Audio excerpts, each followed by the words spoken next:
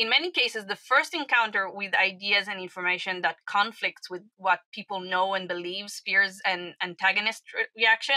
So what I try to do is, and my true success stems for actually when the seeds of evidence-based knowledge that I spread blossom. So even if it takes a few months, those who were adamant about their beliefs but ended up changing some of their habits were willing to learn and adapt and try to be to do better despite their fears.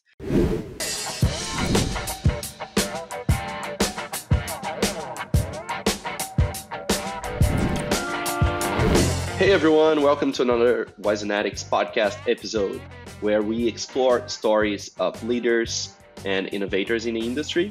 Today we are having here with us Shirley Ferber. For you that don't know, Shirley is the first equine nutritionist in Israel and the whole country.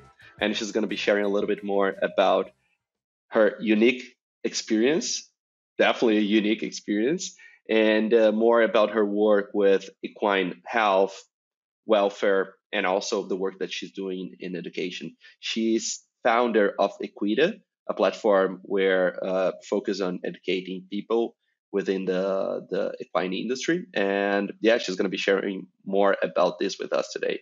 Welcome, Shirley. Thank you. Hi. Good to be here. And Shirley, just before we start, you have a very unique story, right? The first equine nutritionist in Israel, in the whole country. Can you share us a little bit more about yourself, about your background, and also tell us how a typical day looks like in your life? Yeah, sure. Thank you. So, hi.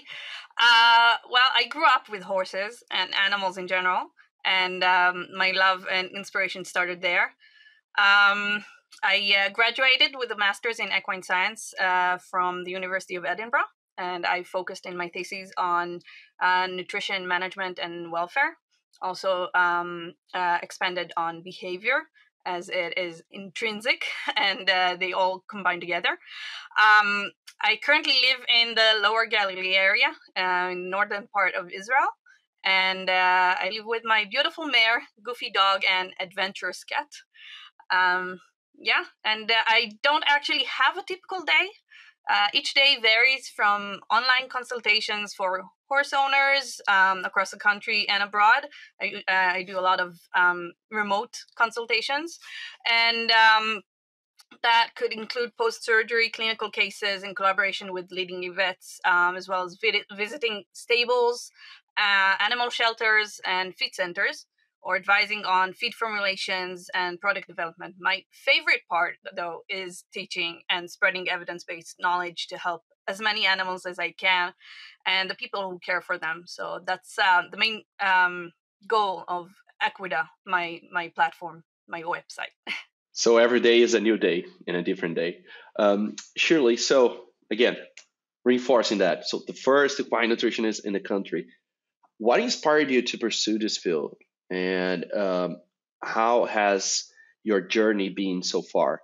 I mean, when you choose such a thing where you don't have a lot of, there's not a lot of benchmarking or experiences in the field in the country, you're leveraging the whole thing in your area. It must be such a unique experience and very, I mean, enriching with lots of learning. Tell us a little bit more about that, about your journey. Indeed, it's very enriching and challenging as well. Well, as I said, I lived with horses my entire life, but my true inspiration blossomed about 15 years ago with the search for the right nutritional solution for my own horse, Yuki. She had intestinal issues following a bad case of streptococcus equi infection, known as strangles, when she was very young. And local vets had minimal solutions other than trial and error. So I turned to scientific articles and consulted with specialists abroad to acquire knowledge that we didn't have here, and tools in order to help her. I did my best, and for a good long time, well, it worked. Years later, though, after finishing my undergraduate degree in biology, I found the equine science master's program at the University of Edinburgh, and that enabled me to acquire more and more knowledge and experience. And I realized that I found my calling as a nutritionist, which is something that we desperately needed here in the country. Unfortunately, I lost Yuki just before I graduated, but my thesis and all my work are dedicated to Yuki and honoring her memory by helping as many horses as I can. It's a never ending journey. I keep learning, passing knowledge forward, and finding creative solutions to support equine health and welfare. That's a beautiful thing, a beautiful story, and it's incredible to see like how the relationship between horses and men.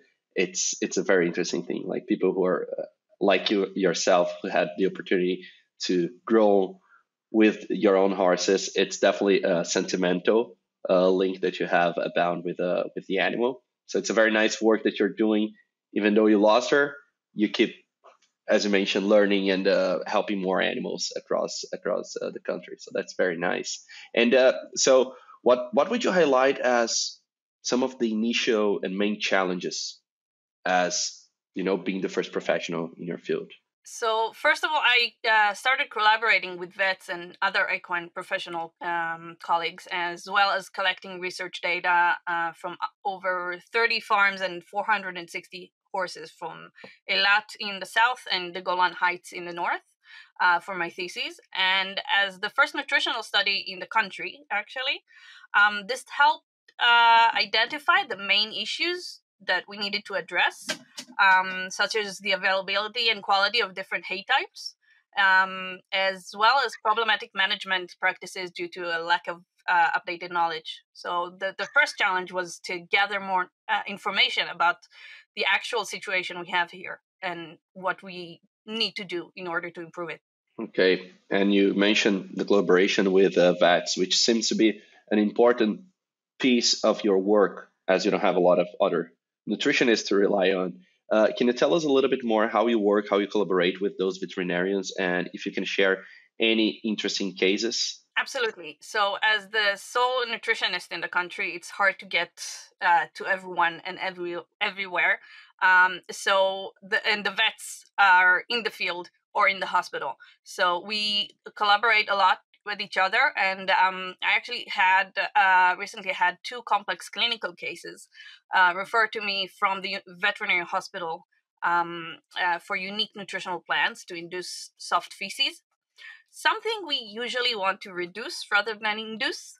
But we succeeded in these challenging tasks thanks to the close professional collaboration and highly dedicated owners. Interesting. And you have this collaboration with veterinarians. And another important aspect about your work is education, right? It's what Equida is about, educating horse owners, trainers, veterinarians. Can you share a little bit more about your work in education with Equida? Absolutely. So I've built Equida, which is the combination of the word equids and the word yeda, which is in Hebrew, it means knowledge. So knowledge about equines and equids. It's a platform that aims to make scientific research and evidence-based knowledge about equine health and welfare more accessible, specifically in Hebrew. And I'm also working on translating the platform to Arabic, as we are a very community here, and we try to also be a very united community around horses. It's something that unites us. And so we do. So I have a lot of articles and trying to get scientific articles simplified and accessible in Hebrew. And also, we organize a lot of events and lectures and courses. Brought some interesting lecturers from abroad, and trying to get that knowledge out there. That seems to be a very interesting platform, especially when there is a lack of knowledge or information, especially in a different language like you're doing. And can you share a little bit more? I don't know, maybe some success stories about how Equida is helping uh, equine owners and other people who have this relationship with equines? Yeah, so, well, I find that asking questions is the best way to encourage curiosity and change. And because I love teaching and I have students from very different backgrounds, cultures, beliefs, and long established traditions for feeding and managing horses, from all the communities in Israel. In many cases, the first encounter with ideas and information that conflicts with what people know and believe spears an antagonist reaction. So, what I try to do is, and my true success stems for actually when the seeds of evidence based knowledge that I spread blossom. So, even if it takes a few months, those who were adamant about their beliefs but ended up changing some of their habits were willing to learn and adapt and try to do better despite their fears. These are the roots that then grow and support knowledge transmission to others and help me as a sole individual reach exponentially more people through Equida and through people who are exposed to it and spread more around. It's no, it's a very interesting thing. It's what we focus as well here at Wisenetix. Creating content that is valuable for professionals in the industry, making sure we are raising the bar in the industry through knowledge sharing. So definitely a very important mission. I don't think there's any doubt about the importance of education. And although you're focused on Israel, you mentioned that you also do some consulting and you've done also international consulting, right, to other countries. What's your perception about the differences on how is the equine, I'll call equine industry, but how is the equine management in Israel versus how it's done in other countries? So it's not just about management, but also about what's available. So I usually advise vets who do not have access to local nutritionists uh, um, when we talk about international consultations. And the first challenge is to understand what feeds and management solutions are actually available, as well as the local equestrian culture in general and traditions, so we can adapt accordingly. So each area, even in the same country, could have completely different nutritive compositions, and also weather conditions.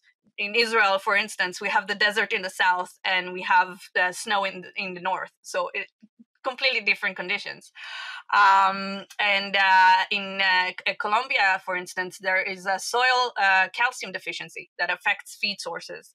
And while in Israel, for example, there is mostly a surplus of calcium in the soil and the feeds. So this means that all the formulated feeds that are developed for one country, continent, or area are suitable aren't necessarily suitable for or provide the same complementary balance in another. So my experience in adapting European and American nutritional recommendations and products, as well as general management solutions to the very different conditions in Israel, mostly, drove me to develop a framework that could support animal care professionals in adapting not only to geographical and agricultural differences, but also to local and global changes, specifically, for instance, the effects of climate change. That's a very interesting thing. So it's not just about having the ideal nutrition plan for an animal, but actually considering their environment, where they are, the specifics about climate, soil, nutritional availability, and all these other aspects. Usually, when people do research, not it's not like all the research, but lots of research is done in safe and secure spaces. And if we just got those results and we try to replicate in different places, it will probably not work as well. And then there's also availability, as you mentioned, even from in terms of a supply chain, what sorts of products you can get access in specific regions, right? Another point you brought about the climate and the challenges having, I don't know, snow in the north, a more arid climate in the south. How do you work to assess those differences? How What are the strategies you would recommend to for addressing these nutritional challenges caused by climate difference or climate change? Well, so diversity. That's basically what we're talking about. So diversity, like change, could be a tool. Okay, from my experience with many different cultures within Israel as well as around the world, as I said, I've started developing a culturally adaptive animal care framework, which I'm lucky to present this year as a guest lecturer for the clinical animal behavior undergraduate students at Hartbury University in England. And actually, it's just by using different biological, psychological, philosophical, and zooanthropological models, we can address conflicts between modern evidence-based recommendations and different cultural traditions and belief systems with respect and gradual mediation focused on animal health and welfare, and also consider climate change in the process. And so it's just combining a lot of things together in order to find the right solutions and bridge those differences between the communities or areas. So it's all about bridging old beliefs and tradition to new and modern research and education and new information. Another thing that you shared in our previous conversation was your plans to expand internationally, right? What excites you the most about sharing this knowledge, not only with people in Israel, but expanding it to a global network? Well, I hope to further develop my framework that I mentioned for adapting and managing climate and cultural change in veterinary professional animal care practice, in collaboration with leading researchers and professionals. So collaboration is key. And our shared goal is to improve animal care around the world. And I think that if we work together, we can achieve more. And what about your other goals for the coming years? What do you want to accomplish? So I plan to continue teaching, which is one of my favorite things, and consulting. While of course plan to develop further my framework, as well as work on my research towards achieving my PhD, which is gonna focus on what we can learn from fecal characterization, on consistency, manipulation, and diagnostics. So what we can learn from feces, actually, and hopefully support the future of equine nutrition in Israel for more knowledge and more nutritionists, as well as other professionals like physiotherapists and behaviorists. We have so much more to learn and do better. So just want to try and push that forward. Absolutely. And you have this, again, unique experience with lots of learning, being the first person in your field. Considering all your background and experiences, what would be one piece of advice that you would give to animal care professionals? I would say listen to your clients, both owners and animals. And patience and creativity are equally important as knowledge and experience. Beautiful.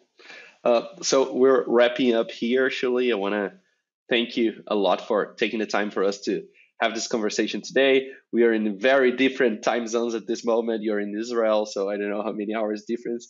But it's incredible, right? The opportunity that we have today with all the technology to be able to learn with people that are far from us, and that's definitely a part of your work as well. So I appreciate a lot you taking the time for this conversation today. And for our audience, people that want to learn more about the work that you're doing and maybe connect, find opportunities for collaboration, what would be the best channels for them to connect with your work, with Equida? Well, you can find me on LinkedIn or ResearcherGate, and Facebook, Instagram, and my Equida website, which is equida.org.il. And feel free to email me. I'm always happy to collaborate. Absolutely. So we're gonna have your name here tagged someplace probably in the title of the episode. For you guys that access this episode through LinkedIn, we're also tagging Shirley and Equida at our post. So make sure to connect to learn more and leverage this. So appreciate that. Thank you all that are in our audience listening to us today. I hope you enjoyed the conversation, and I hope to see you guys all in our next episodes. Shirley, thank you so much. Thank you.